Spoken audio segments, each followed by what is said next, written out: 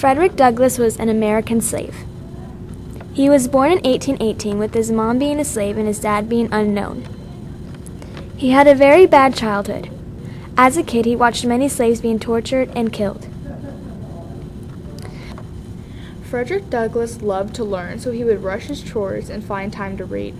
One of his past mistresses taught him how to read and write. He saved his money for books and traded his food for extra writing lessons. As he got traded around, he was no longer allowed to read and write, so he found time to secretly continue to learn how to. As Frederick Douglass hopped around from many different masters, he realized that he had to be thankful for what he had, even though it wasn't much.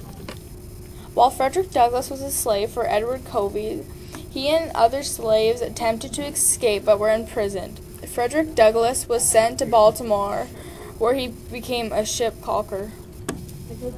In 1837, Frederick Douglass moves on with his life and finally falls in love with Anne Marie, a free black woman.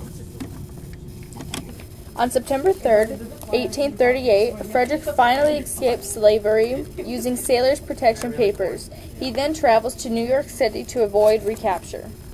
He then changes his name to Frederick Johnson, and Anna Marie joins him in New York, and they marry on September 15th.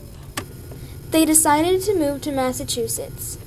Then Frederick Johnson decides to move his name back to Frederick Douglass. Frederick Douglass soon has 5 kids.